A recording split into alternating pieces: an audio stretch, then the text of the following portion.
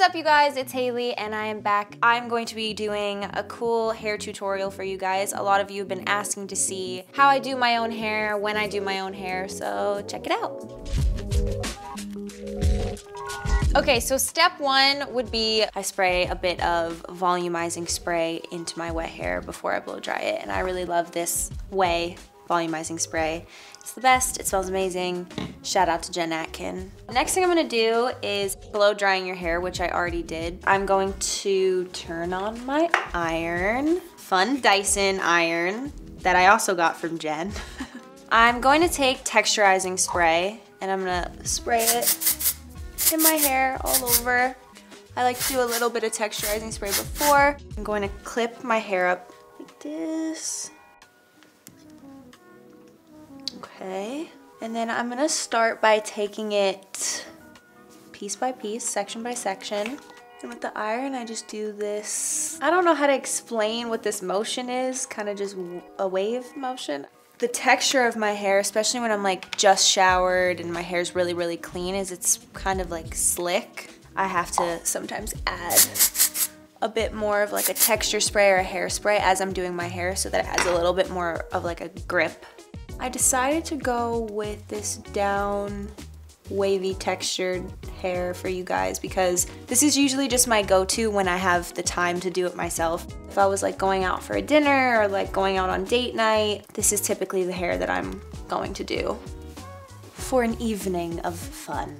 I'm gonna take down one more section, and this is how I usually do it too, right? Like I finish the whole head and then I look for different spots in my hair that I think I need to like fix or go over again, so go back in with a little texture spray.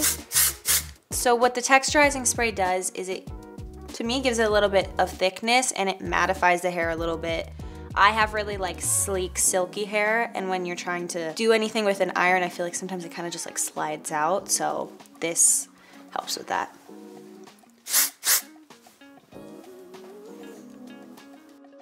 Be careful about like not squeezing the iron too tight because even in that piece you could see that like it dented a little bit in my hair. My vibe right now, especially with my hair, is I've been doing a lot of this like messy, kind of like undone, lived in. To me, it's fine if it's not like these perfect like glossy waves. So if it wasn't this, it's usually something that's like pulled back, either like a slick back with like a low bun or like pulled up out of my face. I love a good like chip clip. Now for the final layer. I will go back over a couple pieces I've already done just to kind of like blend the top of my hair and blend the rest of it. So for the top layer of my hair, I don't start as high up with the iron because I know that it will cause it to dent.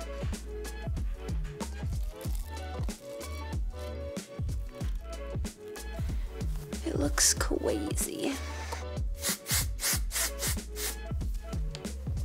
So to finish it off, I will hit it one more time with the texturizing spray and kind of just rough it up, especially around my face. I add dry shampoo at the end because I hope that when I do my hair and then sleep on it, it'll still be fresh enough to wear again the next day. So go in, especially at my roots, with some dry shampoo, looking clean and fresh, but also textured and messy and a little bit gritty. My last step is to take a really light hairspray that's not like a super hard hold hairspray. Spray it lightly on both sides, and that is it.